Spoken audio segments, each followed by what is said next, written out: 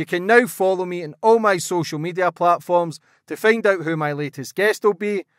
And don't forget to click the subscribe button and the notifications bell so you're notified for when my next podcast goes live.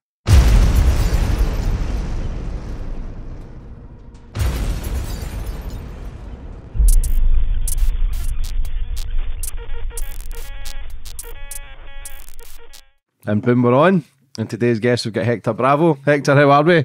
Good. How about yourself, man? Really good, mate. It's good to see you. Likewise. Served in Iraq. You ended up in the prison system for nearly 16 years as well as a prison officer, working in some of the roughest and most dangerous prisons in America. You exposed a lot of stuff as well. But first and foremost, it's good to see you. Likewise, man.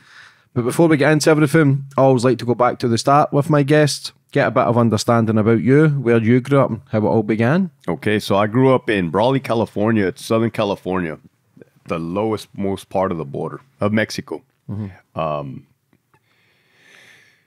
Small town, right? Everybody knows everybody right there. And you really got to get out of that little town or you're going to be stuck there. That's when I decided to join the Army. And I joined the Army at 17. Early. What were you like at school? Like barely passing. Very, very, like rebellious. What about family life? My parents were around, siblings. It was cool. Nice area where you grew up? Yeah, it was nice. Not poor, not rich, middle. What was the decision to join the Army? I needed a plan. I needed to leave. And then 9/11 happened. The Twin Towers went down. That motivated me and a lot of people to join. How was that, seeing that 9/11 attacks? I was 16, 17 years old. At the time, it felt like an attack on our home soil. It angered me. At such a young age? So that was the catalyst for you to then join the Army? Perfect age, perfect timing, and direction. Were you scared? Yeah. Scared of the unknown, man. Scared of not knowing what to expect. I had never left home like that before. What's the process to get into the Army in America? You have to go through a physical examination, get naked in front of doctors, show them your hands, duck walk, and do all kinds of weird things. And aside from that is... I was 17 years old. I was underage. My parents had to sign a permission slip for me to join. Mm-hmm. What was the training like? Intense. 2002, Fort Benning, Georgia, infantry. 16 weeks of learning how to kill. So what are you using then? Are you using rifles and... M16 rifles, grenades, machine guns, bayonets, the knives, hand-to-hand, combat, grappling, all of the above. How many people? In a platoon, roughly around 30, give or take. But overall, there was a lot. There was hundreds. Were you the youngest? No, there was a lot of youngsters. It's a young man's game. Why? Do you think there's a lot of people trying to find family or people who come from broken homes? What was the kind of caliber of troops that were there? A lot of everything. A lot of broken homes, a lot of growing up in rough neighborhoods, gangs, regular great lives.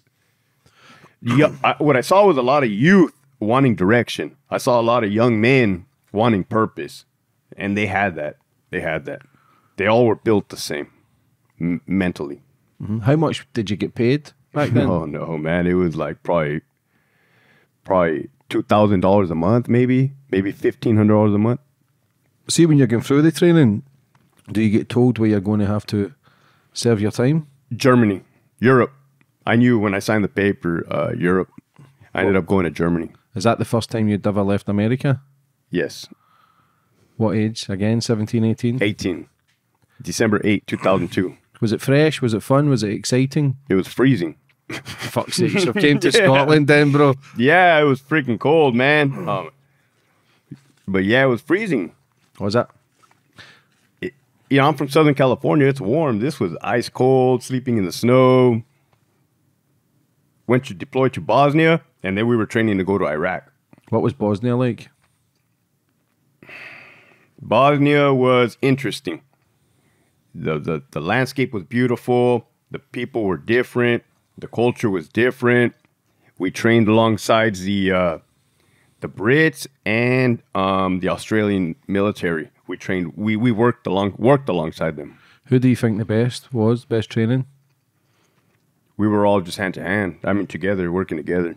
Any trouble because Americans, British? No, it was friendly. It was all happy, friendly, respectful. We used to salute those officers. What are you getting told then when you go to Bosnia? Do you get told that these people are terrorists, these people are dangerous? Like, obviously we know now there was people were getting sent for weapons of mass destruction. There was no weapons. Bosnia was a peacekeeping mission in 2003, September 2003.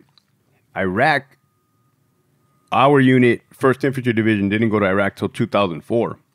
The war had already kicked off.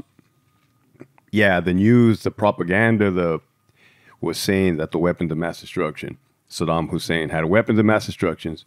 He was an evil dictator who was oppressing his people, and that his people wanted to be liberated. That's what they told us. And then we get there in 2004, and no weapons of mass destruction. And the people did not seem too happy. Did not seem happy at all that we were there. And what are you thinking then? What are you thinking at the time? Do you think you're doing the service for your country, to protect your country and do the right thing?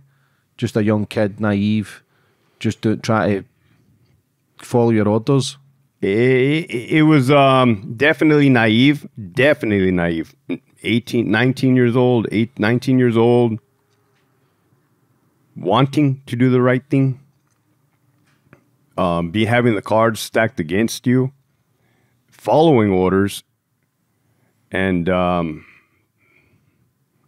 lot of hard lessons learned the hard way, life lessons. Mm-hmm.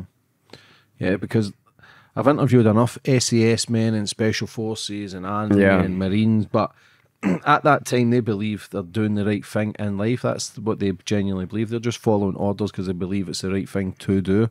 It's obviously once you get a bit older and you start questioning more things and you realise what the media portrays lies, and you can buy into it. I believe a lot more people are waking up where they're not just going with what the media say now, because they've spoke so many lies through the years. And if you talk about 9/11 and what happened there, there's never really been concrete answers what really happened there either. Right. So yeah, you're absolutely 100% correct. In 2023, everybody is more wiser to what's really going on. In 2001, 2002, oh no, man, it was internet was brand spanking new, no cell phones. You believed what the media told you. You didn't have no reason to question the media. At that time, nobody else was putting out media except the media. So you're seeing the headlines, weapons of mass destructions. And of course, that's by design. It's the war machine. They're propaganding it. They're building it up. And I'll tell you what. Like initially, when I landed in Iraq, I knew that those people didn't want us there simply by their facial expression. There was hatred in their eyes towards us, and understandably so. We were in their country, and so the mindset kind of changed to just surviving. I got to survive, and I got to get my friends out of here. Politics were not involved. A question. What's the population of Iraq? A lot. Because over 1 million Iraqis got killed, is that correct? Oh, a lot. A lot. This was 2004. And you can understand why these countries are mad and angry that other foreigners are coming in and killing their women and killing their kids. And it's sad to see, but this is happening now. Russia, Ukraine, Palestine, Israel, everybody fighting and arguing. People just seem to jump on. I think people jump on what's cool on social media, but nobody really knows what the fuck is going on. People just jump on a side that's popular. People don't really know the ins and outs and who's behind it, who's pulling the strings, who's funding both sides. It's crazy to think how people are still brainwashed. People are still lack of knowledge. And it's not that they're bad, it's just they're so conditioned and programmed to believe what they read and what they see. Facts. I believe people are at different levels of open-mindedness and insight. You know, at one point I was at the bottom and gullible to what was being said. So I understand that part. I also understand war, combat, how gray area it is, how ugly it is. You know, you mentioned women getting killed, children getting killed. We killed guys, we killed males in front of their kids. And the reason that happened was because they brought their children to blow me up with a roadside bomb. So a dad brought his 2 kids to the location, detonated a bomb, and in turn we returned fire. Luckily, none of the kids got hurt, but that was just by sheer luck. That's how horrible things can happen. Aside from bombings, bombing the wrong buildings, indiscriminately blowing things up. Yeah, for sure, it's ugly. And you're right. That only manifests anger and more hatred towards, you know, the opposing forces. What's the worst thing you've seen in Iraq? There's 2 things that I saw that were bad. Well, I take that back. There was 13 months of a lot of bad things. One thing I saw was in January of 2005, a car bomb. It was one suicide bomber in a SUV. He drove up next to a bus full of Iraqi National Guard. So there was 21 Iraqi National Guard members here, and the one suicide bomber blew it up, and so there was a total of 22 pieces of people everywhere, man. It was like, it was just pieces of meat, charred, like everything was charred, like charcoal. And since it was cold outside, you could see the smoke, the steam coming from the pieces. And I remember being in the Humvee looking at just the destruction and not wanting to get out of the Humvee. My sergeant said, "Hey, get the fuck out. Get out right now." Does that still replay in your mind? It does, and I don't know why. It does. Because it's not a normal thing to see, though. It's not a humane thing. It's not why humans, I believe, are on this planet. And like I say, I've had grandparents who fought in World War II, and they've done their thing. I've got friends who serve in the army, and I love them to bits. It's their decision. It's just, wars for me, it's no matter what way you look at it, it's all murder from both sides. It's bad. I've seen people, Hamas blowing people up in Israel, and people are celebrating. I've seen Israel blowing up people in Palestine and people celebrating. Both are wrong. It's the people who control it and the people who are pushing the propaganda and pushing what narrative they want to promote for people to fight and hate each other. For me, the world is backwards. For me, it's just all crazy to see other humans destroying other humans and celebrating kids dying. It's wrong. No matter what way you see it, and I can only see it from this way now because I speak to enough people and I'm understanding life a bit more, because I tried to join the Marines when I was 18, so I would have been a different animal again, but right. At that time I just thought, I was always playing with toy soldiers and tanks, and again, you don't know if that's there to then brainwash you to think it's cool watching army films and then you think it's normal, but it's not normal to see tanks, it's not normal to see troops in other countries and fighting and killing. It's sad, and it's always the same. It's been the same patterns for hundreds of years, thousands of years. Yep. And nobody does anything about it. Right. History repeats itself. Yeah, constantly. I 100% agree with you. My mindset is where your mindset's at. We can see it now from the top down. But I've experienced being a pawn in the game. And that's not a cool feeling. You know, you feel like you got used. Even though, yes, I did sign up. I did, raise my right hand and swore in to defend the country and do my service. You're right. You're absolutely right. When there's the politicians and the people with power and the people with money pulling the strings, there's always an ulterior motive. There's always an agenda. Whether it's oil, whether it's resources, minerals, gold, poppy diamonds, poppy, the heroin, and that's a CIA involved. Yeah. Let's keep it real. That's government entities. Yeah. Even Mexico. Some say they're the biggest drug dealers out of everyone. No, this is the truth. Yeah? And I'm from America. This is the 100% truth. And a lot of people know here in the United States, like, we know that our government is rubbing elbows with these, the Taliban, the cartel. It's all funding, and the people that are paying are the people that are at the bottom. Yeah, the destruction. And about destruction, man. Before I went to Iraq, we had a sergeant that came over to our unit in Germany. He had already been to Iraq. And I said, hey, what's it like over there, Sarge? And he said, a whole nother planet, a whole nother world. And I couldn't understand it. And when I get there, the sights, the sounds, hearing the prayers in the mosque, having people pull over on the side of the road, pull the rug out and start praying toward the east. All this is different. All this is different cultures. The total disregard for human life on both sides. You know, and at some point we get bloodthirsty, rage, and it becomes, they say be careful if you stare into the abyss, because the abyss will stare back into you. Yeah, but that's how the world is controlled, fear. The post videos, Twin Towers, these people are coming to get us, this and that. So fear, you joined through fear, you joined through, you want to do the right thing and protect your people. I've always said this, but I'm a Scotsman and I don't like wars, I don't like violence, but if people try to invade Scotland, I'd be the first one to put on my boots and grab a rifle to protect my own, because I believe all countries should be independent.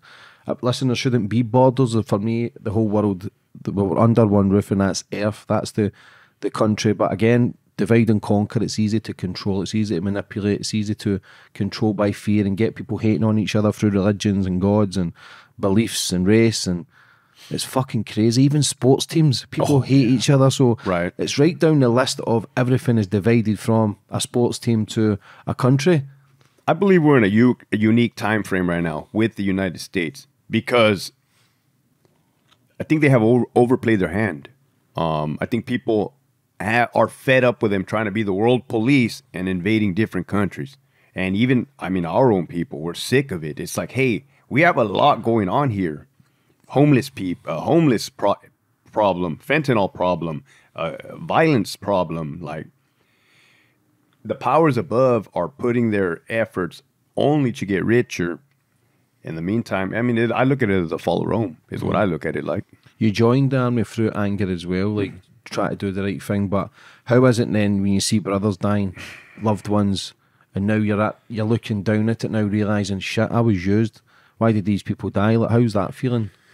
So when you asked me what was the worst thing, I went right into the car bomb thing. That was the most gruesome thing I saw, because there was 22 of them in one shot. But the worst day of my life happened when my friend got killed on my mom's birthday, September 10th, 2004. Edgar Daclon, he was from Torrance, California. And we were out on a patrol. We kind of got ambushed. We got lured out there. After our camp got mortared, they set us up. And as soon as my friend steps outside of the Humvee, they detonated the roadside bomb. It was 2 155 rounds, and it blew them up. Blew them across the road. And I go over there and I look down. I run over there and I look down on him, and he's dead.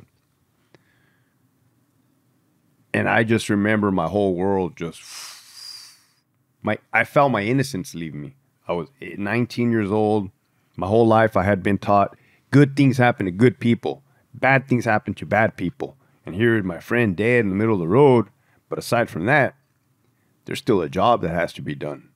So I continue to shoot down the road, try to find the insurgent. And you talk about rage, hatred. When we had to load my friend's body in the helicopter, the medevac, and he flew away, along with 2 other wounded friends, including the lieutenant, there was Iraqis lined up on the side of the road. And I just remember looking at them like, I wanted them all dead. And that was hatred, pure hate and rage. I no longer live like that, but I remember that feeling in my heart. Mm-hmm. It was bad. How do you go over that? I had to seek treatment. I had to go to the VA hospital. I had to ask for help because I noticed I had a problem when I flew back into Dallas, Texas, and I saw an Iraqi lady or Middle Eastern lady with all her garb on, and I instantly, the blood went through me. And I remember thinking, like, why are you here in my country when we're over there dying for your country? Again, that's, naiveness. But that's how I felt at that time. I no longer feel like that. It's crazy how what it will do to you, though. That's the perfect example of you're killing people in that woman's country, but yet you're still angry because people, even though we've got immigrants coming to the UK and people get angry, but again, the UK's invaded over 90% of the countries on this planet. Right. So when people come there for a better life, if people are coming to go to new countries, I believe they've got to bring something. I believe they've got to work or bring a lot of positivity. There's a lot of people come to these countries and a lot of kids are getting abused and women are getting abused and people are getting beat up.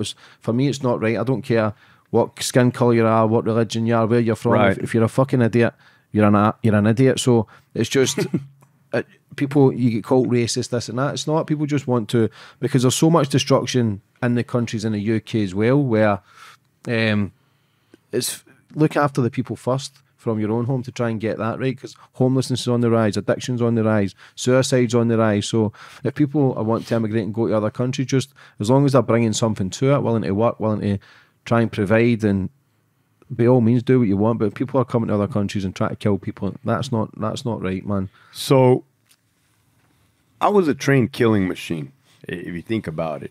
United States Army Infantry. This is the only thing we do, right? But they kind of tried to tell us to be the world police when we got there, as in, hey, let's hold down this fort while the Iraqi people rebuild their country and become some type of democratic, kind of like what we do, mimicking what we do. Even though we were trained killers, we were not loose cannons. We were not loose missiles, meaning we had discipline, we had honor, we had loyalty. The only time we engaged was when we were engaged upon or when we were put in hostile situations. I know there's different incidents where there was massacres and war crimes, but the unit I was in the majority, the bad thing about that is innocent people do die in the crossfire. That's the truth. What was your unit? What were you there to do? I was Charlie Company 118 Infantry, 1st Infantry Division. And we actually got attached to Bravo 177 Armor. We got attached to some tankers, but we were still an infantry platoon. So some of our duties were to go, I mean, we were doing it all. Going out in the middle of the night and kicking in doors. And again, like you said, hey, you don't want your door kicked in. Kicking in doors, snatching people up, zip tying them, tying up their feet, putting sandbags over their head, separating the men from the women, separating the children from the men. And sometimes they were bad guys, sometimes they were not. Sometimes, a lot of the times, the information we got was not accurate. Who chooses, if they're good or bad, to tie them up and putting sheets over their head? Who chooses that? Is that intelligence, or is it just winging it? It's procedure at the time. How is that when you are doing that to fathers and their kids are screaming? It was an adrenaline rush. It was a feeling of power, because as a kid, I always wanted to be in the SWAT team with a police officer. I always wanted to kick in doors. And here's my opportunity to kick in doors. And as far as we are concerned, they are telling us, hey, this is a target. Your mission is to kill or capture so-and-so. So when you're kicking in that door, that's what you're going in with that mindset. You're not going in that mindset with, you're going to shake hands and drink some tea. You're going at 2 o'clock in the morning when they're asleep, and you're destroying that house. You're making an entrance. What's it like to kill someone? It's I had never really killed an animal before. Like I never really had a something to compare it to. I guess it's crazy to say that, you're trained to kill, and it's in every song, it's in every cadence, and you get there, and it's kind of like what you want to do, what you're programmed to do.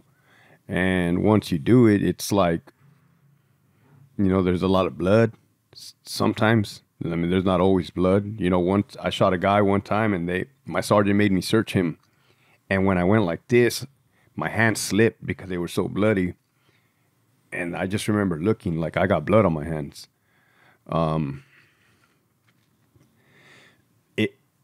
It bothered me, but I had to continue, because there's still other bad guys. We're running, we're pushing, we're kicking in doors, we're moving. We're still moving. When we came back, the chaplain came and talked to me, which I thought was weird, but I didn't even know that he did this. And I'm sitting down on my bunk because I'm thinking I'm going to hell. I was raised a Catholic, and I know the Ten Commandments. And the chaplain's sitting across from me just like you are right now, and he says, I know what you're thinking. And in my head, I'm like, how do you know what I'm thinking? He's like, because 20 years ago, I was sitting exactly where you were at in the Vietnam War. Or 30 years ago, and I'm like, damn. He's like, I did the same thing you did. He's like, what he said, the Bible says you shall not murder. He's like, in war, I don't know if he was like giving me some fluff or propaganda, but he said, God accepts this in war. And that made me feel better. But I believe that's something, once you do it, you've already crossed the line. You've crossed the threshold that most people have never crossed. Yeah, I interviewed an amazing man called Craig Harrison. He was a sniper from the UK, the world's longest sniper kill. I think it was over 1.5 miles or something, but he killed like 88 people. 88? 88, and his head is gone. And he's such an amazing man, but his head is gone, and he's so damaged here, he wants to go back to a war zone where he feels at peace. Look, I got out of the Army in 2005. What was that decision? Honorable discharge. My contract was up. Only 3 years? Only 3 years, from 2002 to 2005. And the goal was to become a correctional officer, work in the prison, California. And that's what happened. But when I left Iraq, I told myself, I'm done. I'm done. I want to get out of here. I don't ever want to come back. I don't ever want my life to be in danger again. I hate this place. And then you come home, and this place you just don't fit in. You don't fit in. Everything's different. The people are oblivious. I find people to be disrespectful. And now I find myself, even as we speak right now, I'm currently in the process of trying to get myself back overseas, doing some type of work. And I can't tell you what that is. As far as the calling, there's something inside of me where I just can't be here, and I have to be somewhere else. I don't know if that makes sense. Yeah, of course. It's just, your head will be fucking gone as well because of the shit that you've seen, the shit that you've done to try and overcome it. That ain't normal. So to still be here, you'll know yourself the amount of suicide that happens with veterans. How many homeless men are on the street who are veterans? Remember, these men believed they were fighting for their country, dying for their country, but yet nobody fights or dies for them to make sure they're okay. That's the sad thing about it. It's just a pawn in a game. People getting used. I think the old Charlie Chaplin video, I think from the 40s, talking about machine mines with machine guns. It's not humane to be following these people and doing what these guys order you to do. Because if these fucking governments and guys in suits want to send young kids to go and fight for them, these fucking idiots should be fighting. Go with your suit and fight each other and sort it out. Don't send young innocent kids at 16, 17, 18 who then destroys their life, because it's a life sentence for them coming back when they struggle. But people need to understand, I don't have all the answers because I'm not as well connected to understand how this game operates, but I've got a rough idea with the years and years of consistency of everything repeating itself. Okay, something's not right. But when you talk about this stuff, people call you a conspiracy theorist, but it's not. It's just history. History's there. Do you know what I mean? So see, when you came out after the 3 years, what was the plans for you to be a prison officer? A CO, you call them here, correction officer? Yeah, correctional officer, prison guard, a CO. And you're 100% right. Young kids experiencing this, 18, 19. Here's a scientific fact. The human brain doesn't stop developing till the age of 26. So you're still learning, you're still growing, you're still inputting things in here. So you got to think about the stuff that I put in there. you know, being in war, being in combat, seeing these atrocities, causing these atrocities, being part of it, a lot of destruction and devastation. So I come back in 2005 and I am lost. I am lost. I start abusing alcohol and I start abusing drugs instantly. I already abused alcohol prior, but it just got turned up. A fifth of vodka a night. And I was self-medicating. And it landed me in some trouble. I almost didn't become a correctional officer. I was able to manage to get in. And I got in at the age of 22 in the year 2006. And I started a max security prison, Centinela State Prison. Level 4, which is the highest level, general population. So they're the killers. What was the decision to do that? My father was a prison guard. Safer in Iraq. My father. Fuck's sake. I've always been an adrenaline junkie. Yeah. You know, I've always been I was a skateboarder. I used to jump off the roof of my skateboard. I've always been an adrenaline junkie. And the pay is outstanding. The pay is great. Has that? Before I left, you know, I was a lieutenant, but I was probably making $11,000 a month. That's a lot. So what's the difference then from going to a war zone to then being in basically another war zone where it's more control, but your own people are then trying to kill you, I'd imagine, because you're in with the elite of the elite, the proper murderers and serial killers. The difference is that you don't have a gun. You don't have a gun working the line. Communication skills. You learn how to talk. You learn how to de-escalate as much as possible because that's your biggest tool. That's going to... because, yeah, even though they're in prison, they're still human, you know, unless they're completely psychopath, the serial killers. And those guys are different. Those guys, there's no talking to them. There's nothing there. But it's, you want to talk about an adrenaline rush. Yeah, man, you see a riot with 100, 200, 300 guys stabbing each other and beating each other up. Oh, it's an adrenaline rush. How many inmates? Like like in the riots would be like 200-man riots. How many in the prison altogether? Total total was between 4,000 to 5,000 per prison. How many prison guards? Not much. Probably 800 prison guards, 4,000 inmates. You're outnumbered. You're outnumbered. And the bad thing about the Mexicans, the southern Mexicans, is they have a rule. If you get in a fight with one of them, all their friends are going to jump in and beat you up or stab you. How many gangs are in these American prisons? You got your big gangs, your Mexican Mafia, your Aryan Brotherhood, your Black Guerrilla Family, and Nuestra Familia. Other than that, you have all the gangs that function underneath them or their own little entities. What gang runs the prison? Is it the Aryan Brotherhood still? Or has it changed? I'm gonna keep it real. From a operational business, because that's what they are. They're criminal. They're criminal organizations. Okay. Mm-hmm. Structure, numbers, money. The Mexican Mafia. Mexican Mafia is probably number one. Right under that, Nuestra Familia, that's the northern Hispanics there. And then you got the Aryan Brotherhood and the Black Guerrilla Family. And that's solely present times because of all the federal criminal indictments. A lot of these gang members are going to the federal prison system. You know, I work for the state. They're two separate prison systems. What's the difference? The state is like California. They committed a crime. When you start going into federal, it's kind of where El Chapo... Florence, ADX, Max, where they really put you in a dungeon, and those guys are not trying to go to the feds. Mm-hmm. Why is there so many snitches? Because there's no honor amongst thieves. You know, not every gang member, gang banger has a sense of principles or morals, or they didn't expect the consequences.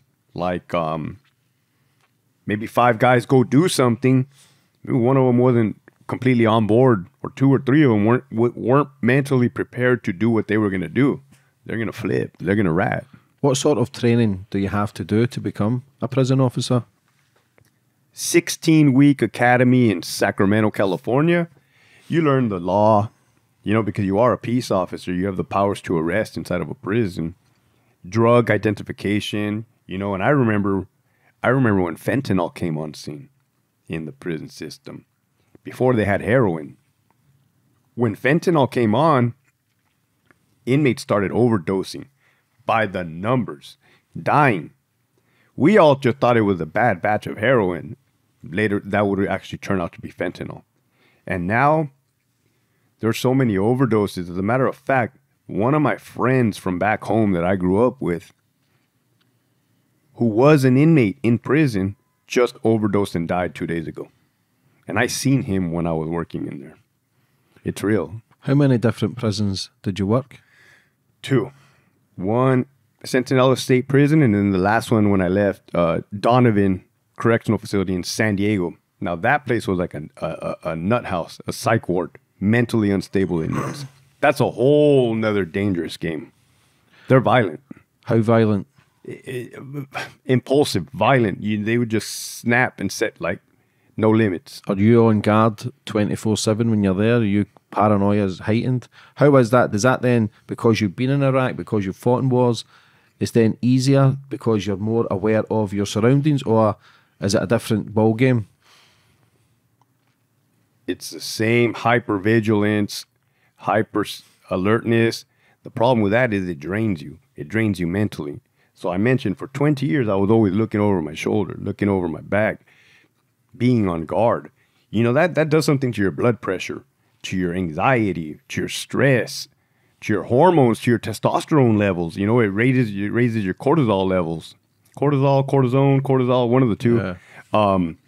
Stress response. Yeah, so, serotonin, all of this, adrenaline rushes, adrenaline dumps. That takes its toll on you when you go home. I got a wife and a daughter. It's like you crash and you don't want to do nothing. And they're looking at you like, why are you so tired all the time? Why don't you have energy? Depressed? I never been depressed. I don't like to use the word depressed. For me, it was more of anxiety, isolation. To me, when I think of depressed, I think sad. I wasn't sad. I was more jumpy. Could you make friends in these institutes, or is it too dangerous? With the inmates? No. You cannot. No. What you do is you develop a rapport, a working rapport. So, hey, John, how's it going today? Oh, it's going good. Okay, cool. Everything good? Yeah. Who do you got on the football game today? Like that. You are not. They'll try to ask you, hey, man, where do you live? Or do you have a wife? And you just don't answer. You just say, come on, man.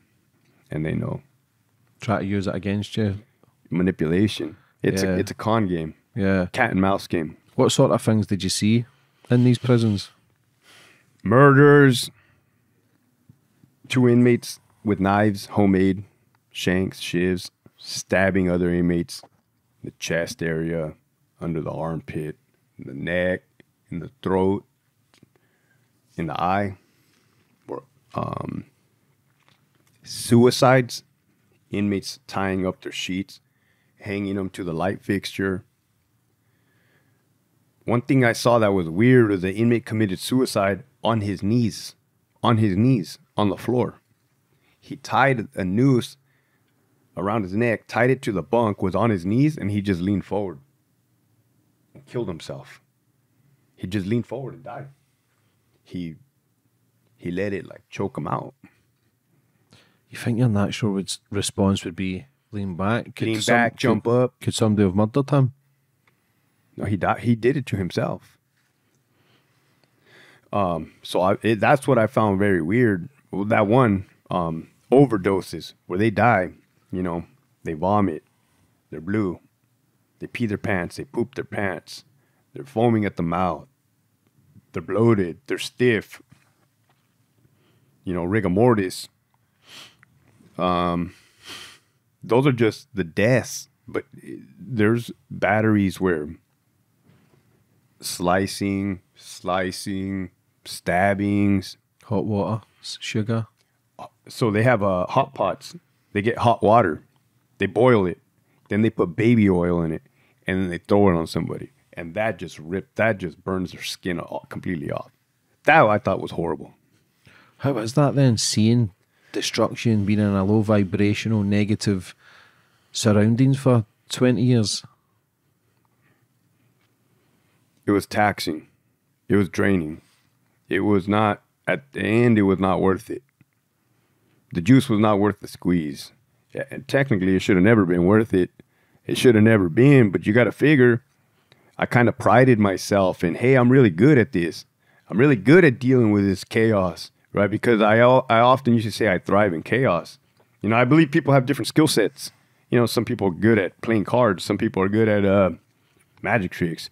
I happen to be good when things are just completely freaking haywire. Everything slows down in time for me, and I'm able to see things and make decisions and try to survive. So I thrived on that, but it's definitely taxing on the mind. Do you think you needed something like that, though, after the war? I think everything in my life has happened for a reason. Because you'd have struggled to... you couldn't have worked in an office job. Oh, I couldn't do an office job. I mean? You'd have probably killed some cunt. yeah, I couldn't do an office. You're right. Okay, so there's no way in hell I could go from Iraq to an office job. Yeah. Not going to happen. Hell no. Because you're right. I would be too amped up. Mm-hmm. So maybe I did need that. You know, I did get to be in the gun post with the it shoots block guns, 40 millimeter. It shoots wooden blocks or sponges, and I did get to shoot a lot of inmates during riots. That gave me another sense of like service, doing something, you know. And it's sad to say, like hurting people, you know, because in essence, you got to become great at violence yourself to survive. But what are you really doing? You're hurting people. Yeah, it's a dog eats dog world out there. That were you starting to thrive on violence and hurting people? You starting to get a buzz where you're getting away with it because it's your job, but you knew what you were doing was still hurting people? I'm gonna keep it honest with you, man. That's the truth. The truth is, you're in the military, you're kicking in doors, you're throwing people on the ground, you're handcuffing them, you're getting a pass. Right? You're working on behalf of the government. It's almost like a hitman in a way. You know, that's not the mindset, but in a way you're a government employee and your job is to do this. So you're getting paid for it. You're getting your friends are telling you, "Hey man, good job. Good job. Oh, you did good. Oh, I saw you shoot that guy." So the environment thrives of like, right, it's what do you want to say, like a Spartan in war? It's almost like the same. Yeah, I didn't. It's not till after the fact, now that I'm older, that I look back and I think that was not cool. That was not cool. Was there any ever hits out or attacks out in your own life in prison? I've been involved in a lot of inmates attacking my partners, guards. Not me personally, but I've been in the area and have responded. One inmate, man, Jesus. He tied a shank to his hand, a knife. He tied it to his hand like this, in between his fingers, his palm. So when he went like this, it would not drop. And he stabbed my officer. I was a sergeant, brand new sergeant, and he stabbed my officer in the vest, in the bicep. So, of course, we had to use force. So towards the end, we never wanted to use force. Towards the end, we just want to go to work and go home. But yeah, prior to that, especially in this time, so, you know, we take out our batons. That officer hits him in the head. Boom. Drops him. But the problem is he had been smoking meth for 3 days. So he hadn't slept in 3 or 5 days.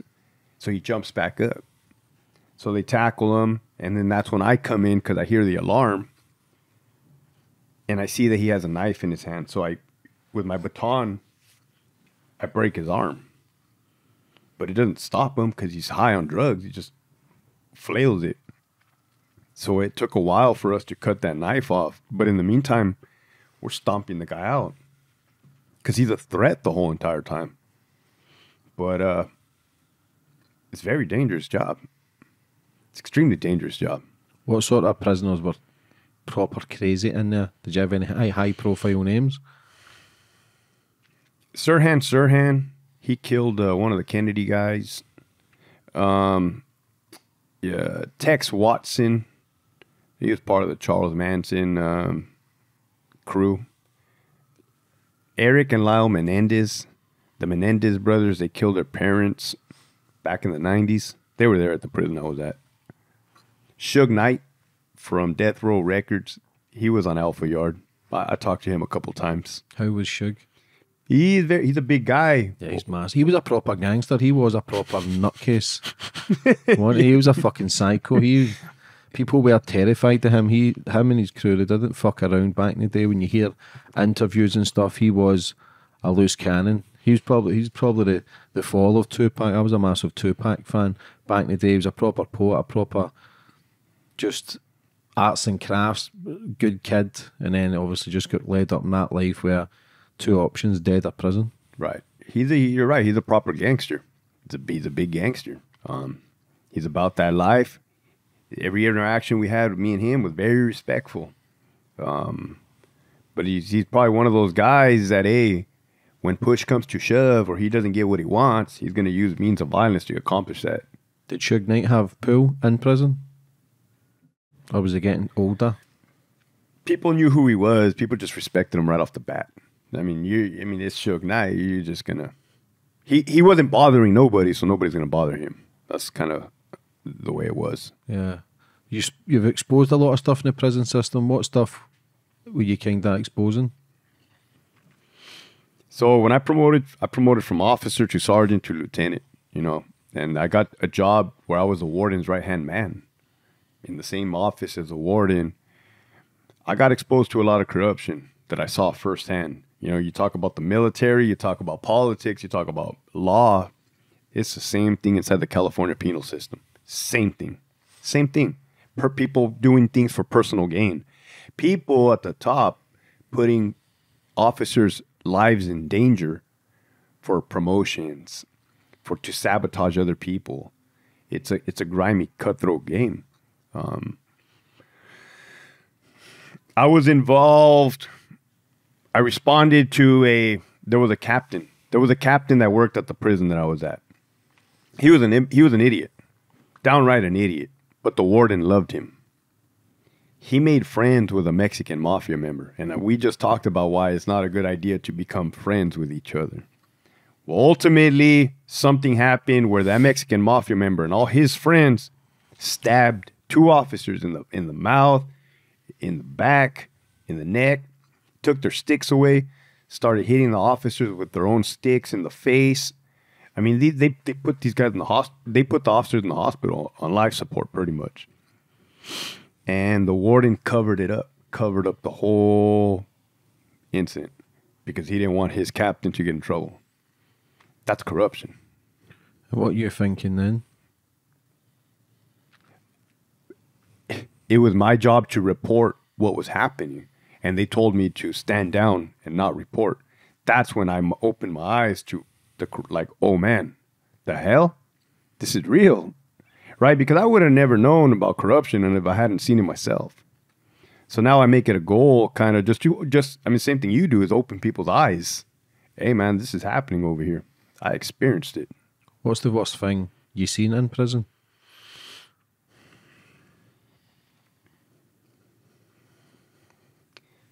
I don't want to say murders. It's kind of crazy because it's not murders, and I've seen people get stabbed. They die. To me, that's not the worst thing.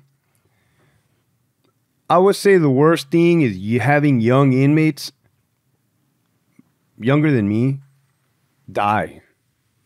Unnecessary deaths. Because one time there was an 18-year-old kid, a white guy, he overdosed on fentanyl. Or he overdosed on something, and he was in the hospital. And I was on guard. I was guarding him at the hospital.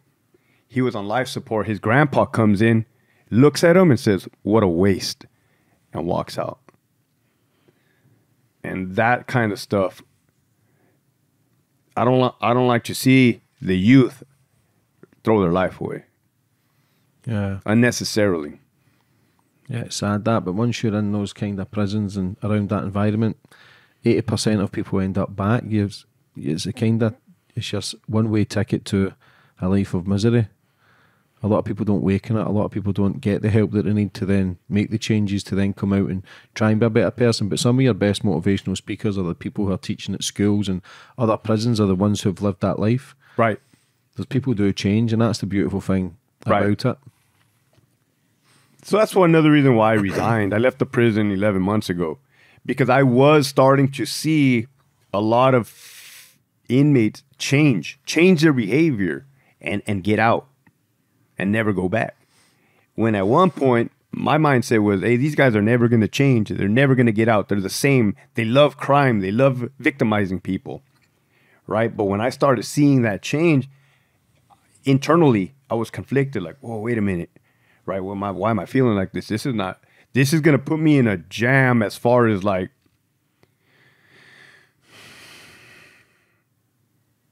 my belief systems, right? It always goes back to belief systems. It just wasn't worth it anymore for me. What I was partaking in, I was another pawn. I hate to say it, man. I was a pawn for the military and I was a pawn for the California Department of Corrections. I've been a pawn twice, right? And it's not a good feeling. How is that when you're straight peg, trying to do the right things, trying to just do your job and trying to protect and serve in the military, and then go to prison service, try and be a good guy, to then seeing there's corruption everywhere.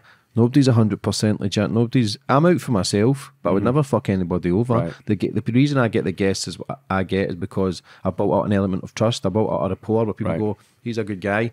There's no many people out there who would ever say a bad word about me, especially now that I'm doing the right things. Right. Everything's 100%. I do things for me and my family, but I would always help people around that if they need it, if I genuinely think they deserve it as well. I don't just go and help everybody, because there's a lot of fakes out there who I know would never do fuck all for me. So it's just, how does that make you feel? Just, do you feel as if you've lost a lot of time in your life by involved in it, or is it all a lesson learned? What I feel is that, again, everything happened for a reason, right? For the longest time, I cursed God for not letting me get killed in Iraq. I cursed God for having my friends get killed and not me not dying, right? I said, why me? Why am I so special? Why did I make it back? And I had numerous life and death situations over and over and over, and I couldn't die. And I felt like I was cursed. But now I see that everything happened for a reason. Going off to war, experiencing that trauma, experiencing that substance abuse, going to the prison system, shooting these inmates in riots, right? Breaking their arms when they were attacking staff members, watching them change, watching my own higher-ups be corrupt. So now I leave. I don't feel bad in the sense that I always carried myself honorable. Okay? So for me to have carried myself a certain way in the worst situations, I have a lot of support on YouTube. I have a lot of support from people, because just like you said, I think they can see the authenticity. They can see the trust. They can see the passion. And basically that's what it is. I'm passionate about helping others. And there's no way in hell I would be at this level if I didn't experience everything else. Did you see many prisoners change? Guys who were doing 30, 40, 50 years? Because how did they get through that? Because American system's different from the UK. If you get life, you can be out in maybe 20 years, 25 years. But America, they're giving out sentences like 100 years, 150 years. So when I joined in 2006, my father was a prison guard. He joined in 1993. He always said, Hector, if the inmates have 25 to life, 15 to life, 10 to life, they're never getting out. They're not going home. They got that L. They got that life. That's a wrap. They're going to die in prison. I remember hearing that, and that was the truth. Every inmate that had a life sentence was not getting out. And it showed. It showed in the prison. The brutality. You had two young guys with knives just brutally murdering somebody else. They had no hope. Why would they not do that? Mm-hmm. But then the laws changed, right? And, laws, politics. This was a good thing. Letting some lifers out gave them hope. Therefore, the violence got reduced. I did see this. But the problem was they also let a lot of monsters out they shouldn't have let out. They let a lot of monsters out that were getting in gunfights with police officers on the streets, killing the police officers and then getting killed themselves. But I did see a lot of inmates / convicts change their life. That's also part of what I do now. I speak out on behalf of those individuals. In other words, what do you want to call it? You want to call it like not standing up for them, but kind of like, you know, referencing like, hey, yeah, these dudes, they do change. I've seen it. There's guys out here that did 20 years. And I asked them too, man, how did you do it? How were you in a box for 30 years? Because there were some guys in isolation. The shoe, that's different. You're in a box. You're not getting out of that box. And they said, routine. I did the same exact thing every single day. I woke up, I brushed my teeth, I worked out, I rolled up my mattress, I ate, I read, I worked out. Every single day, the same thing for 30 years. Was there a lot of, see, those people who are doing life sentences, did they have a lot of gay relationships? There is a lot that goes on sensitive needs yards. That's protective custody. That's where you got the child molesters, the rapists, the rats, the people that fell out of their gangs, good graces. Oh, yeah. Oh, yeah, man. It's like they're in love with them. They're in love with them. Yeah, because I had a prison officer from the UK on a few weeks ago, and he says it's prison gay. But for me, you're fucking gay. You're gay. I feel as if that's just a cover-up. I don't... You know what's crazy is that, I'll say it right here, Charlie or RJD, these guys will be kissing their boyfriend on the yard, right? The boyfriend, he looks like a girl, like transgender, be kissing him, holding their hand, walking around like they're at the park. And then in the weekend, that guy's wife will come and visit, and he'll kiss her on the lips. And she don't even know that he's... That's nasty. Yeah. That's fucking... That's the truth. That's some nasty shit. That's the truth. I would rather see fucking... I would rather see fucking dead bodies and some of that creepy shit. Listen, if you're gay, you're gay. I don't care, but it's the lies and the deceit of the married wife and the kids. When I was a sergeant, I walked out of my office door. I told you I went to the new prison. The new prison was like a psych ward. I walked out and I looked to my right and I see two guys kissing. And I see two guys kissing, and I had never seen this in 10 years. And I see them and I go into shock and I go back in the office. And I'm like, the hell? How do I address this? What the hell? You know, and I go outside and I said, hey, knock it off. And they start giggling and they walk it off. But there's no playbook. Yeah. How bad was your addiction? When was that at its height? Oh, man. Alcoholism. So I'm an alcoholic. I'm an alcoholic by definition. I just hit 13 years of sobriety. Congratulations. Thank God. Yeah, thank you. You know, one day at a time. Yeah. And drugs are already part of my story. The only reason I did drugs, coke, meth, was so I could stay up longer and drink more. You know, when I became a prison guard prior, I was able to stop drugs on my own. I just stopped because you can't be a prison guard and you can't do drugs. Did you get drug tested? Yeah, you get randomly drug tested, right? Are there prison guards that use drugs? Yeah, there is. But that's not me. Like I said, I like to do things honorable. But my drinking, I hit my bottom in 2010. Blacking out drunk, crashing vehicles, being verbally and physically abusive. It was not cool, man. It was not cool. Became a different person, Dr. Jekyll and Mr. Hyde. And with post-traumatic stress disorder, it was like putting gasoline on a fire. And in 2010, I asked for help at the VA. You know, because I wasn't going to kill myself. Did you think about it, though? I wanted to die. I wanted to die, but I wasn't going to kill myself. So what I would do is I would act like a maniac.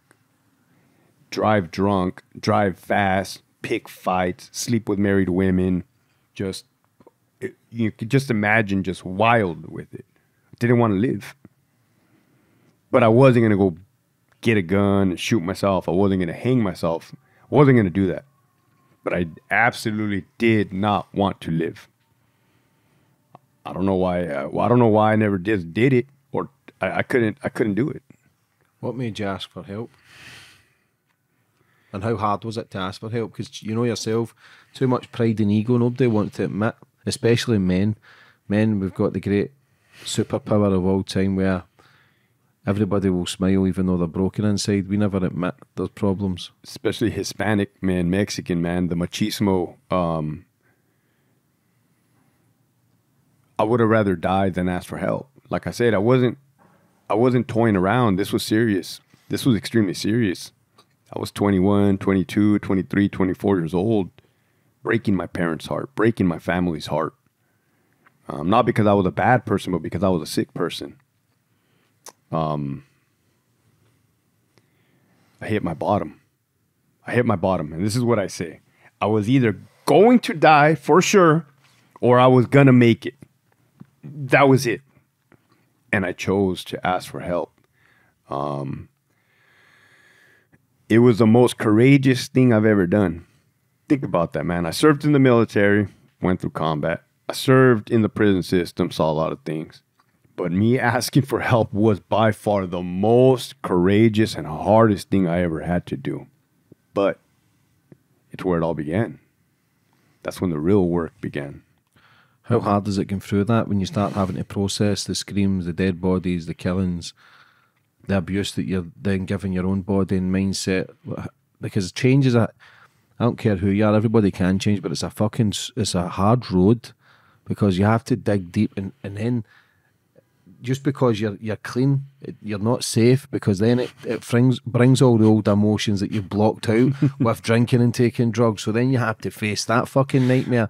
But once you get over that, I still struggle, and I always say this on the podcast, I genuinely still struggle because I like to be lazy, I like to sit around, but when I do that, the voices get louder. So when I'm active doing podcasts and travelling, they're quiet. Right. They're quiet. But when I'm in peace, because I used to always say to people, sometimes I used to think I was bored, but it's because my life was full of chaos. I got boredom and peace mixed up. Because when your life's peace, it's good to meditate in this. But if I slow down too much, the voices start creeping in. Have a drink, have a bit of cocaine, go and gamble, womanize, all the negative traits, and that's why I'll just keep busy. So I believe I'm in full control, but it doesn't have the same power over me. But I know it's still there, and I know it's always knocking at the door. Oh, it was a fucking monster, man. It was a beast. It was a beast because I had to do it sober. I had to do it raw, sober. So everything I had drank and self-medicated and pushed down, it didn't go away. It didn't erase. All that got addressed purposely. There's a psychiatrist, a therapist pulled it out. The thing about the brain is the brain got rewired. The brain can rewire itself. Yeah. All the trauma, all the life and death survival. So I had to unrewire my brain. You know, the reptile part of the brain in the front or wherever it's at. You know, I learned all this stuff. The frontal lobe as well. Flight or flight, yeah. Yeah, freeze. Fight, the whole frontal lobe. So even learning that helped me. Hey, Hector, you're not crazy. You're not a maniac. You're not a psycho. You know, they did tell me, Hector, you know how you know you're not a psycho? And I'm like, well, how? Like, because you feel bad. You're crying right now because of all the stuff that you did. Yeah, you feel emotion. Correct. Psychopaths are cold. Correct. They're numb to and I'm like, oh, well, that's good. Yeah, because you do question it. Because doing that is psychotic behaviour. Right. Fucking angry and want to kill people and kill yourself. It is psychotic behaviour. Self-harming. Because drinking and taking drugs is self-harming. Just because you're not slitting your wrists, you're fucking getting high as a motherfucker. Fucking shooting bullets into the roof. That's screaming at your pillow at night. Just that ain't normal behaviour. That is psychotic. Correct. Correct. I'm laughing when people tell me horror stories. I laugh because I think, yeah, I've been there. I don't understand the pain because anybody I see drunk or even out now, I don't judge. I still go out and have nights out and I'll maybe spend 2 hours and then I just disappear like a magician. I don't even say bye, I just smoke bomb. But you see the change in people. You see their adrenaline rising, their energy levels rising. But it's not real. I walk into a room head held high. I walk in places myself. I'm confident in myself. Back in the day, I had to get full of cocaine and alcohol to feel part of something. But now I think, fuck it. Now I see people and I'm always analysing, and I see people's struggles, and I think I would never say to them because they're out enjoying their night. The last thing you want to do is say that you're in a bad place. Right. But if you actually took them outside and says, "Are you okay?" they would probably break down. The majority of people who I do, like, everything okay? Listen, don't need to bullshit. Something goes, and then it'll open up. Right. Because that, for me, is, I'm asking, it's the most glorified drug on the planet is alcohol. So it is for me. It's a mass destruction, but it's so glorified and so normalised. It's in every street corner, every shop, every hotel, every restaurant. And it destroys lives. It just changes people. People make bad decisions. It comes from that Arabic word which means alcohol, which means ghoul, which means body-eating spirits. So they call it spirits for a reason, because they say the spirits take over the body. So when people black out, it's because the soul's so polluted it leaves the body, and then that's where the entities do their work, and you do bad things, sleeping around and making mistakes. I never heard that, but that makes total sense. Yeah, spirits for a reason, bro. Man. Yeah, and I did black out, you know, and what do they say? I couldn't get drunk and I couldn't get sober towards the end. I wasn't enjoying it. Toward the end, I was not enjoying it at all. It was bad, man. It was, you know, throwing up. And what scares me now for these young children is the new stuff, the gummy bears that have drugs in it, the fentanyl, the meth, the ecstasy. There's just so much you don't even know what you're getting. The cartels are just, I was listening to a podcast.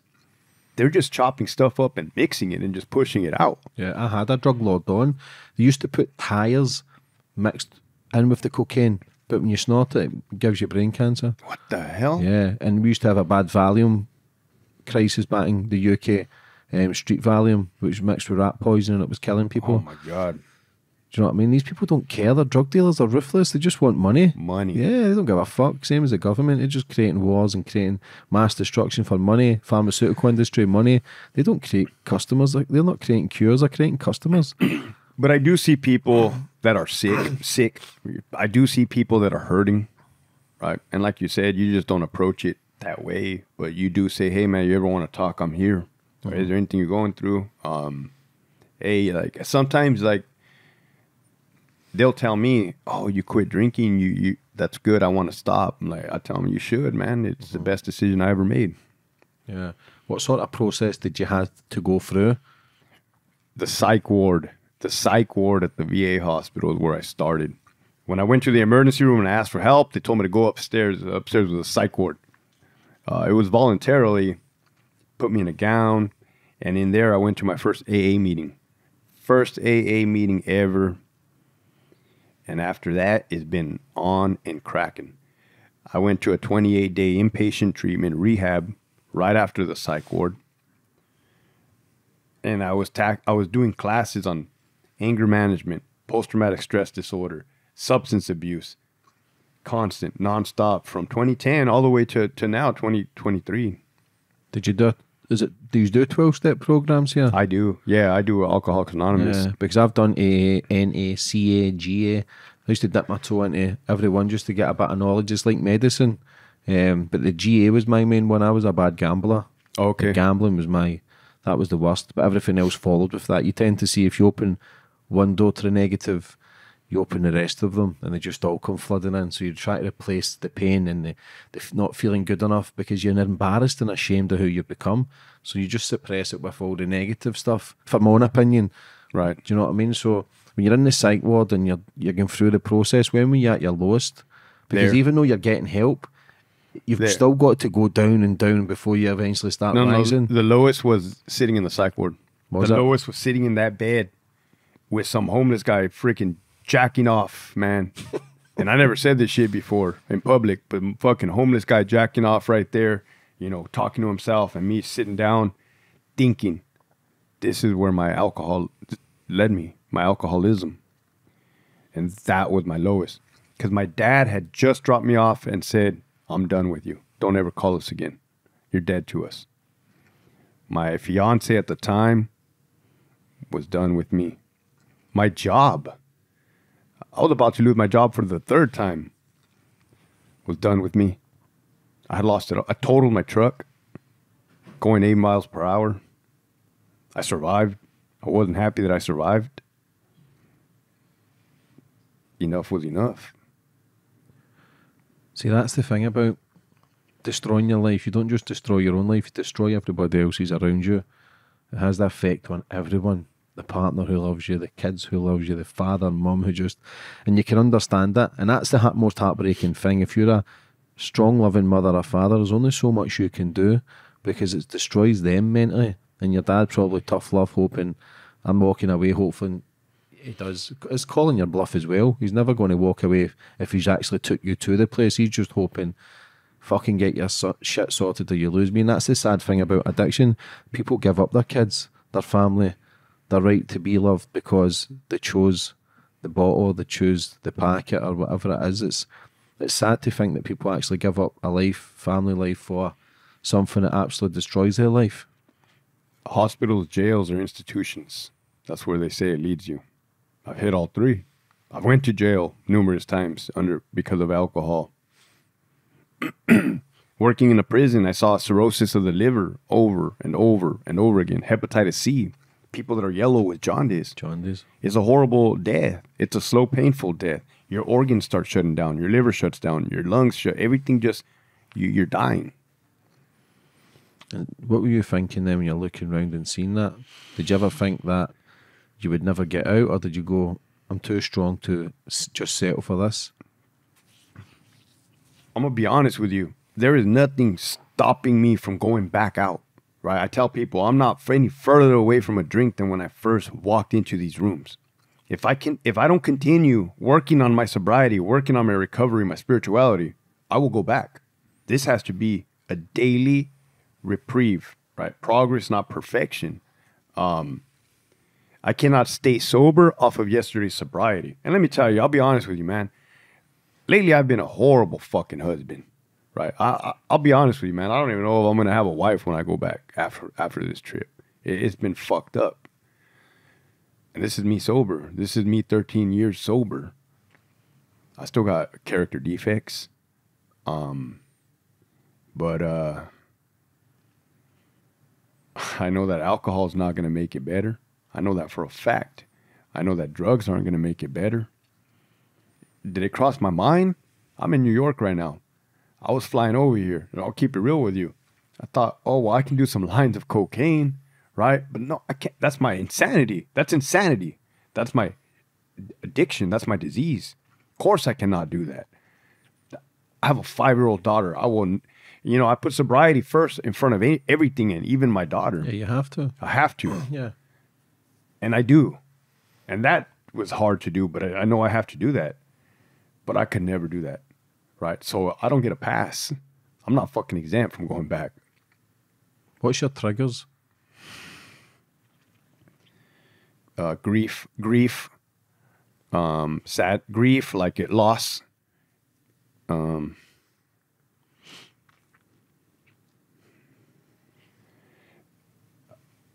have respect. Sometimes I take things as disrespect. I'll keep it real with you. I had the heater on at my house the other day, 2 nights ago. And it was freaking cold in the house. And my wife goes over and turns off the heater. And I flipped out on her. And I was like, what are you doing? Like, I'm fucking cold, right? And I took that as a sign of disrespect. Like, hey, don't touch my shit. And I'm not fucking with you. Don't fuck with me. But do you see how the insanity just, the monster goes? Yeah, I get like that as well when you're just arguing with people for no fucking reason. And I'm nearly 6 years clean. So I thought as soon as I eliminate all those, my life will be perfect. Oh, hell no. I'll be peaceful. I still get angry. I still get road rage. I still think, fuck me. I go running sometimes. See, when I go jogging in the hills, I think I could kill people and bury them somewhere. It's insanity. I genuinely think I could, if I kill him, I could bury him there. Nobody would ever know. That's my mind. And I had to speak to someone about that because they're thinking, I used to think I was fucking crazy, but I bottled it up well. But then they says that's okay. Everybody has thoughts, even the sweet old women, they have those thoughts as long as you're obviously not acting on them. Right. But people do get those visualization of fucking hurting people. And I think, man, am I crazy? It's fucking nuts. So I'm glad you said that. I will say this, just, I'll say it to the viewers. Just because you get sober does not mean it's going to be rainbows and butterflies for the rest of your life. Yeah. Shit's going to happen. Life's going to happen. You're going to get a divorce, possibly. You're going to get an a fender bender, a car accident, right? People are going to steal shit from you. Yeah. People are going to piss you off. Road rage. Life is going to fucking happen. But it's not the end of the world either that we get angry. Sometimes I feel as if when you try to make changes and people come into your life as well, they try and eliminate all that from you. But it is who we are as well, that as long as you're not harming anyone, but you can get angry and people go, listen, you're doing that thing again, go and take a walker. They should know that your triggers as well, where they should be able to maintain it. People don't have to accept it. If they're not happy, they can leave. But right. I feel as if as man as well, they're trying to cut away the masculinity and the energy that we have because you're wrong, you're doing this. Listen, if you're making mistakes, by all means, you're fucking doing wrong. But we ain't perfect. Correct. We ain't fucking perfect. We've got trauma, we've got baggage, we've got fucking, I've never fought in wars or anything, but I've seen a lot of destruction and pain. I've been surrounded by a lot of murders and prisons and fucking bullshit where I'm from back in Glasgow, but it always affects you. No matter how much money I make or how big this podcast comes, I still never feel good enough. Sometimes I feel as if I'm doing everything wrong. I could be doing more. I try and do everything for everybody else, but sometimes I don't do enough for me, and that's what I kind of try to work on now. I can have a good life. I can still smile because I'm the guy, if I'm laughing and smiling, I love to have a laugh. Right. But a negative will come in and say, you shouldn't be happy. And then I'll be sad all fucking day. And so it's like, I've no issues. My issues are here. Right. It's the voices here. Whatever program I've got, it's fucking wired up wrong. Obviously, if I was taking drugs and drink for years, oh god, yeah, it must do something to your receptors. Definitely. Your mind. I don't know. I believe the body does repair. But whether it fucking fully repairs is another level. Well, yeah, even pornography, it does something to your receptors, right? It darkens the amygdala, which makes you depressed. That is a depression. You're depressed if you watch porn. Yeah. And I watched porn from 10, 11 years old, back in the day for many fucking years. So you see women as objects as well, because all the girlfriends and women I had back in the day, it was all empty sex. It never had any emotion or meaning. It was nothing. Facts. And that's a fucking horrible thing as well. So I don't know where if you just become so disconnected. Even if I have good things happen in my life, I don't ever celebrate it. Nothing really feels. Yeah. Do you know what I mean? It's not as if I'm numb because I have feelings and emotions. I love animals. I love my kids. I love my family. But nothing really gets. I don't know if that's because I've damaged all the neural pathways or the dopamine levels where it's just they're fucking not. They're fried.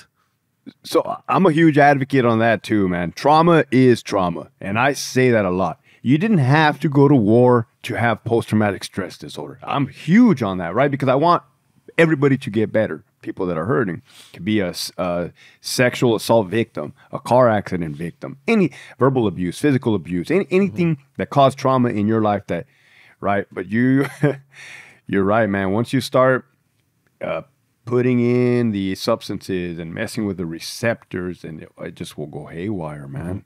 When are you at your happiest? With my daughter. My daughter gave me purpose. I was a lone missile. I was a lone ranger, a lone wolf, prior to having my daughter. I could care less what happened to me prior. Now, I have purpose. Mm-hmm. I have purpose, and it's to provide for her and ultimately to show her morals, values, ethics, experience, hard work, hard lessons. It's my first go around at being a dad, a father. I don't want to mess it up. It's tough, man, because kids need their dad. Kids need their dad, because without the father figure as well, there's a high person coming from the broken home, and I always state this so people can get an understanding, even for new listeners. For anybody that comes from a broken home, they're more likely to end up in prison, sex work, addiction, suicide, just because they've not got that stable, loving family. So then they end up in bad relationships and making bad choices because there's no structure, there's no discipline. We need discipline. No matter how tough or angry you can get, we still need a set of discipline for your kids to understand, look, don't do that. Don't make the same mistakes I'm done, because I'm soft. I'm a soft cunt, so my kids seem to get away with things, and I know they shouldn't, because listen, life is tough out there as well. You can't be fucking raising pansies. You can't be raising soft children either. And people might not like that, and we should love our kids by all means, but it's to do well in this life. There's going to be a lot of people out there trying to destroy you, no matter if you're good or bad. People have always got something to say, positive or negative. So it's just trying to learn them a healthier balance, that people will test you. Just be ready. Don't be a punk. Just try and do the right things in life as well. Right. So prior to becoming a father, I thought those were going to be challenges, obstacles for me. One was my military experiences. How the hell am I going to talk to my kid about what the hell happened over there? But that's been fine. I haven't said anything, and she'll ask me questions. Hey, Daddy, were you in the Army? Yeah. And I'll just give her a little bit of nuggets, right? Nothing crazy. Another thing is I'm working against social media. I'm working against the news. I'm working against propaganda, what the schools are teaching. Yeah. But I don't feel like I'm competing against them. She knows what's happening outside of the home, and she knows what's happening, as I'm raising her. So that's a good thing. But it's been going good, man. Oh, and the third thing was I thought I was going to be too strict. If I would have had a boy, I would have been too strict for sure. But I have a little girl. I'm not too strict. Like you said, I'm soft too, man. I let her paint my toenails because I'm her dad. She's my little girl. She's my queen, my princess. And she knows I protect the family. Yeah. It's amazing because even though you don't want to die, when you have a kid, it gives you something to live for. It took me many years to become a dad. I was kind of all over the place with the partying. I never really understood it because I wasn't ready. And then after a few years, I realised they need me. And that's one of the reasons why I made the changes. You have to make changes for yourself, but see, that's the opposite for me with my son. He kind of gets away with more. My daughter, really? I'm stricter, especially because I know what men are like. Oh, yeah. Yeah, and my kids don't have sleepovers. Oh, yeah. Fuck that shit, man. There's too many fucking paedophiles and creepy bastards with cameras. There is. It's maybe not the mums and dads who they're round, but it could be the brothers or the uncles who are coming in the house. I've spoke to too many people to make me so paranoid, and it's a good thing as well, but they do fall out with me for that. But that's okay. As long as I know you're protected under my house, you're going to be safe. So that was one of the worst things in prison. Reading the files of the pedophilers, the child molesters. Monsters. I stopped reading them. Unfathomable things you can never imagine. Where do they do their time? Do they do it in like a protection unit? They are. They're in the protective custody. They're right there with the gang dropouts, with the rapists. And what was it like? Did you ever work in there? Yeah, absolutely, 100%. Is that a different energy again? Within me, yeah. I don't want to be around them. Yeah. I don't like them. Right? Nobody likes them. Nobody likes him. So, but the worst part is that we have to protect him. It's our job to protect him. And I didn't like doing that, but we had to be a professional. Yeah, how is that when you read somebody's file and they've raped babies and weird shit like that? It's fucking. It makes you physically ill. Yeah. It makes.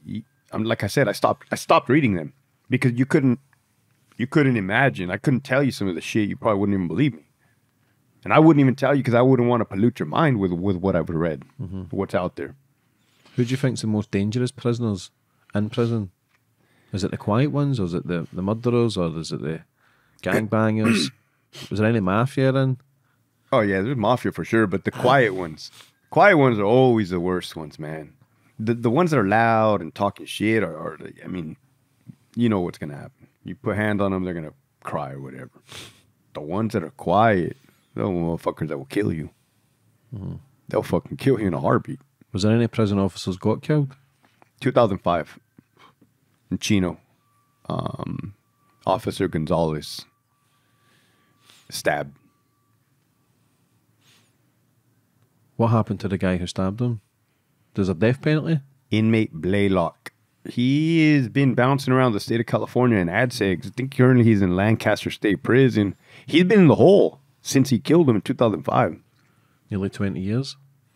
Yeah. Nearly 20 years in the hole in ADSEG, administrative segregation. You know, I don't know if it's, what do you call it? Retaliation for killing a police officer or a correctional officer, or just, yeah, I mean, it's not my problem anymore, but dangerous individual. How bad is the prison system now that you're speaking out against it? And also, could your life be in danger that you speak out against the corruption in these systems? Because it's a big money-making scheme. Back in the UK, it's 40 or 50 grand per year per inmate. It's slavery. So I resigned. I submitted my letter of resignation. I quit. The honor, the proper, like I said, I do everything with honor. I walked out the front door, I handed it to the warden and said, I'm done. Nobody does that. No, I had 12 more years to go until I could retire. Pension. I have pension at 50. So now I have to wait 11 years because I'm 39. When I turn 50, I could collect my pension. But I pulled a fast one on them. Because I left the department. Then I started a YouTube channel. Then I started staring out all these stories. I know for a fact they don't like it, but I don't trust my government. I don't trust our leaders. They can make something up and put it on me and say, oh, look at this guy did this, this, and the other. And it will be up to me to have to fight for my freedom. Mm-hmm. Am I afraid of my life, safety? I don't think they wouldn't kill me or put my life in danger. They will fuck me over with the system. I don't put that past them. How bad is the corruption within the prison system? Obviously, you've seen it firsthand, but how deep does it go? It goes past the governor. They're getting their orders from somewhere. And the reason I say that is because when I left, I talked to I don't know if they were Senate people or Congress people. I get the two mixed up. One's for the other one's for the state. And I told 3 of them what was happening. And they said, oh, okay, we'll get back to you later. They never got back to me. So I know that they probably told somebody, hey, I'm in contact. And they probably just said, leave that alone. Don't touch that. Because what happens is when you speak out against the system, they're very good at discrediting you, saying things, maybe a news article, he's a drug addict, he's an alcoholic, crashes his car, he's a violent man. Right. So when you say things, people don't really give it as much importance. But again, it's people know now, when people get discredited, it's because they're saying something right. When people get cancelled, it's because they've said the right stuff. Do you know what I mean? So it's just a big game. What do you think life is? And now that you're seeing it differently? As a 39-year-old man, father, combat veteran, I see life as a journey. We're put here on earth. You know, I'm not a Bible thumper. I'm not a religious man where I'm going to force my beliefs onto you. But I believe we're here for a reason. There's good and evil in this world. I've seen both. Sometimes they walk hand to hand. And I believe in helping people. I believe in people should help other people, especially when they're at their lowest and hurting the most.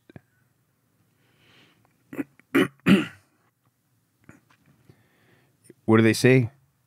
Every sinner has a future, every saint has a past. So just because you were one way at a certain time doesn't, write you off for the rest of your life. And just because you think you're too good and that you can't make a mistake or fall short, that could definitely happen. That's what I think life is. It's a journey. Where do you go forward for the future? I just want to provide. I've always wanted to provide. I just want to provide for my family.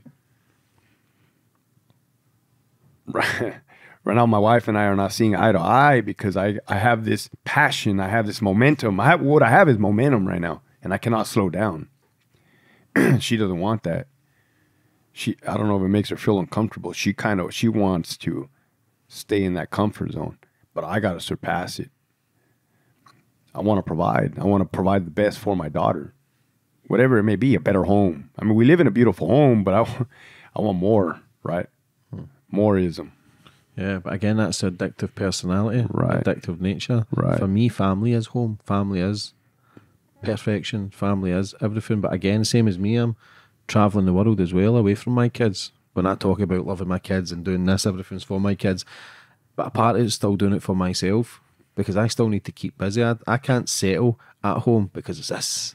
Right. It's this fucking, I'm not a good person when I'm sitting around and fucking doing nothing. I've got to keep active. That's who I am. Will it ever change? I don't know. But my kids are happy. They're healthy. They're doing great things. I'm a good father, I'm a protective father, but for me, I will only do this for a few more years and then give my family every bit of time I have just to travel the world and do everything's memories. Life goes so fast, so I don't have it all figured out, but the path that I'm trying to create is on the right path anyway. I'm not hurting anybody, I'm doing my thing, but I just hope, obviously I hope you and your missus can sort it anyway, because like I say, for your daughter, coming from that stable home is everything. But sometimes that addictive nature, we're always trying to test the waters and push the boundaries, and while we do that, nobody's still ever happy. Do you know what I mean? So we're always thinking, but I'm sober or I'm this. We use that as an excuse, but people just want is, listen, you don't need to do all that. We're here, we're living happy, but there's also something in here where we're still men, we're still warriors, we're still nature to go and try and push the boundaries and just always test the waters, you know? Facts. How do you feel telling your story today? Feel great, man. Feel great. You know, I didn't know which direction we were going to take it. And once we got the, I like diving into the good, nitty gritty, deep stuff, man. Yeah. That's where I feel transparent. That's where I feel comfortable. That's what the gold is, though. This is not just for me and you. These are therapy sessions. Us just talking shit. But it's for the listeners, the viewers to go, I feel that way. Right. He made changes. Fuck say he's sober, but he's still having relationship problems. Facts. We're not built to be perfected. We're not built around perfection. It doesn't exist. And you brought that out of me, right? It's the person that's interviewing me, that we're talking, that we're conversing with. Is I never really brought up relationship issues with any other podcast. Kind of just walk around like I got my shit together. But it's getting really bad, you know, especially this flight over here to New York. Mm-hmm. And I kind of say like, hey, I'm doing this to provide. I'm doing this to provide. But there's still got to be an element of understanding as well. That support. You need a support network. Correct. You don't be needing a sore head as well. I don't know the situation, because you could be talking pure shit. You could be an absolute fucking loon ball when she's scared or whatever. Do you know what I mean? Or it could be you're trying to do the best thing. She's just concerned that you're not giving the family enough time. Right. But it's a constant battle. Right. But I think that's just relationships in a whole. Mm-hmm. Same as my own relationships. I'm in a great place. People think I'm a fucking great guy, but I'm also get angry and get upset and fucking and go off my mind from fucking time to time. But that's every person. My grandma does that. My mum does that. My sister does that. Mm-hmm. Everybody loses their shit from time to time. But as long as you can rein it in, admit your guilt, and just go, okay, listen, I'm sorry, then I'll work at that. And you're right. But there's got to be an understanding as well. There's got to be communication and support. Everything's to do with support. I support you. Do you know what? If that's what you want to do, I'll support you. Just make sure you're safe. Make sure, obviously, you're not drinking or whatever. Because of the shit you've done, everybody will be on edge as well, that you're coming here or you're moving, because they don't know if you're fucking drinking or you're lying or whatever it is. Mm-hmm. Because we're always going to be loose cannons. Yeah. Do you know what I mean? Right. For anybody watching, brother, that's in a life of struggle right now, what advice would you have for them? Reach out for help. Don't be so damn stubborn. Reach out for help. Ask, you know, hey, and don't give up. Don't give up as far as if you go to one therapist and you don't like what they say, go to another one. Don't quit the fucking process. Mm-hmm. Work at it day after day after day. And be selfless, not selfish. Promote your own stuff as well, brother. Your YouTube channel, your Instagram. Is that your own clothing range? Yeah, these hats just got made. They just got made, Hector Bravo.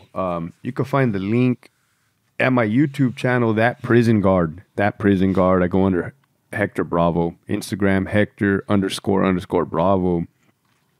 And what you'll see daily is me putting out this same mission statement, same message. Mm-hmm. Would you like to finish up on anything else, brother? I just want to thank you for giving me this opportunity, man. We made it happen, coming from two different places, and this was one of the freaking, if not the best, conversations, man, because we got deep, dude. Yeah. And I know you understand. For sure, I can tell that you understand the struggle. Yeah, the struggle's real, brother, but also the change is real. People can make better choices. People can make better decisions. You can kick on in life, but it doesn't make you immune to pain, because it always... problems and pain and situations are always going to arise, but when you're in a clean state of frame of mind, you just handle them better. Mm-hmm. Don't have to get as angry and upset all the time, or give a fallout with the missus to then go and drink again. Everything I fell out with people was an excuse. I created arguments because it gave me an excuse to drink or go and gamble. It was me. It was a fucking idiot. You know what I mean? Right. But everything, you've promoted everything as well, brother. Your book as well. Where can people get your book? On Amazon, Operation Yard Recall by Hector Bravo. It's a good prison. It's a good book on the experiences working in the prison. Hector, listen, I thoroughly enjoyed your story, mate. I'm proud of you as well, 13 years. Thank you. And I look forward to seeing what Likewise. you do for the future. Thank you, brother. God bless you, brother. Cool.